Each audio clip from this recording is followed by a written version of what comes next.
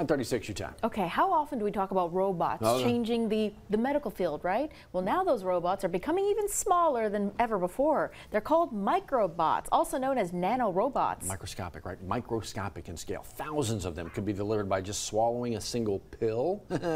Perhaps one day delivering life-saving medications in hard-to-reach places throughout your body.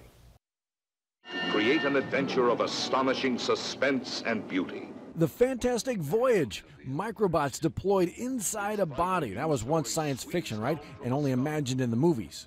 One of the miracles of the universe. But now it's becoming the basis of real science inside this lab. Medical microrobots are essentially micro-scale devices. So we're talking devices 5 to 10 times thinner than the human hair. A team of engineers at the University of Colorado Boulder, they've designed a new class of tiny, self-propelled robots that can zip through the body at incredible speeds. This is called a piezoelectric transducer. The bots are made out of polymer materials that are biocompatible using a technology similar to 3D printing. They look like small rockets with 3 tiny fins. And the result is that these robots move really fast, so on the order of several hundred body lengths per second, I think 120 or 140 body lengths per second.